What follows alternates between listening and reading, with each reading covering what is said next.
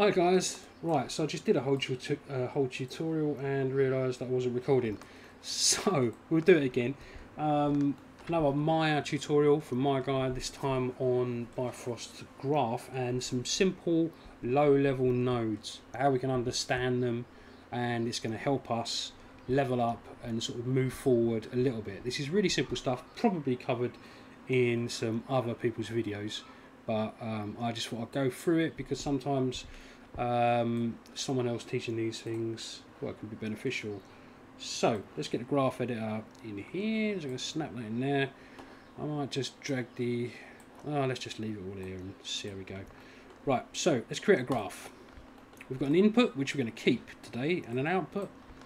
We've got a cube in the scene. I'm going to drag that in. So all we're going to do today is we're going to make Bifrost move this cube around using some controls which we'll put back into Maya so that we can move it around.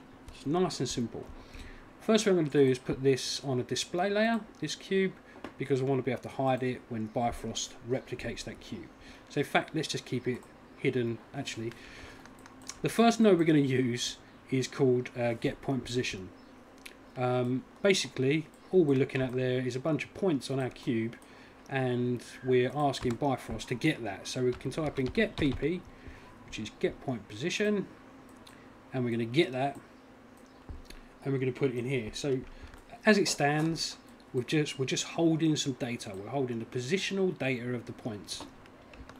So what do we need to do? We need to add something to that, and I'm not talking maths, although it is maths, but we need to add some translation. So we want to stick in an add node, and we'll put a point position into add. Now, because we've got an add node, we need a value for that add. At the moment, it's just add on its own. It means nothing. So if we right click down here, we can create a value node. So this creates a float free value node. Now, all that means for us beginners is we've got a value of x, y and z. Translate x, in our case, translate y, and translate z. Quite simple, right? So we've got the point position, we're adding to it using this value, and the next thing we need to do is set the point position again. So we're going to set it, well, not again, but for the first time. I could have typed in set pp there, but we're just going to scroll down.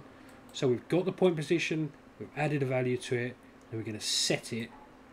We'll put that output into there, and we'll get the original geometry, because that's what set point position requires, to look back on itself. There is a geometry, and now if I plug this into the output, we can hide our original object. Bifrost object is there. So if I go to this value now and type in 1 in x, we can see that it's moved in x. Type in 0, it goes back. Type in 1 in z, goes forward. 0, you get the point. And in y, I'm sticking 2, and it's moved upwards. So back to 0. That's great. However, we can't keyframe any of this. We could add some procedural animation to it. We're not going to do that today. But we can't keyframe any of this inside Bifrost. Whether or not you can in the future, I don't know.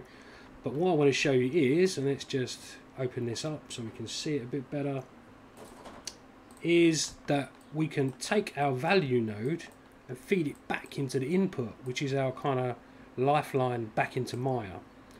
Now that's this value. We're just going to rename that. You don't have to rename it, but we are. Translate.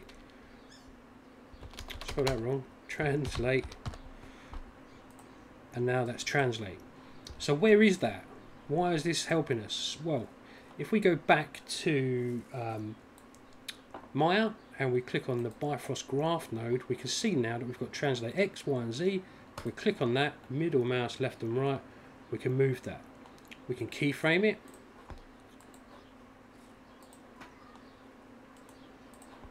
Like so. And so now we've got that information back into Maya.